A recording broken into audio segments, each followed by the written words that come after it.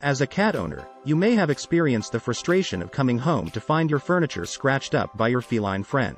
Welcome to Bored Cat Channel. And let's talk about that.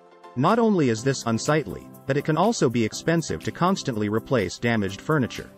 So, how can you stop your cat from scratching your furniture and save your home decor? Here are a few tips to try. Provide an appropriate scratching post or pad. Cats have a natural instinct to scratch and they need a designated spot to fulfill this need. Make sure to place the post or pad in an area where your cat typically scratches furniture and ensure that it is tall enough for your cat to fully stretch out on. You can encourage your cat to use the post by rewarding them with treats or toys when they do so. Trim your cat's nails regularly. Long nails can cause more damage to your furniture, so make sure to regularly trim your cat's nails. This will also help prevent your cat from getting their nails caught in carpets or fabrics. Use double-sided tape or plastic covers. If your cat has a particular piece of furniture that they love to scratch, you can try applying double-sided tape or plastic covers to the area. The tape or plastic will feel uncomfortable on their paws and discourage them from scratching that spot. Reward good behavior. Whenever you catch your cat using their scratching post or pad instead of your furniture, be sure to reward them with treats or praise.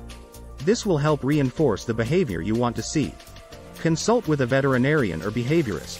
If your cat's scratching behavior is extreme or you're having trouble finding a solution, consider consulting with a veterinarian or a certified animal behaviorist. They can help you identify the cause of the behavior and provide specific recommendations for addressing it. By providing your cat with an appropriate scratching post or pad, regularly trimming their nails, and rewarding good behavior, you can help stop your cat from scratching your furniture.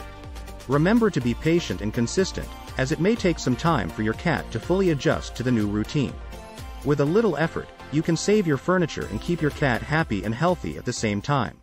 Thank you for watching. If you enjoyed this video, please give it a like and consider sharing it with your friends and fellow cat lovers.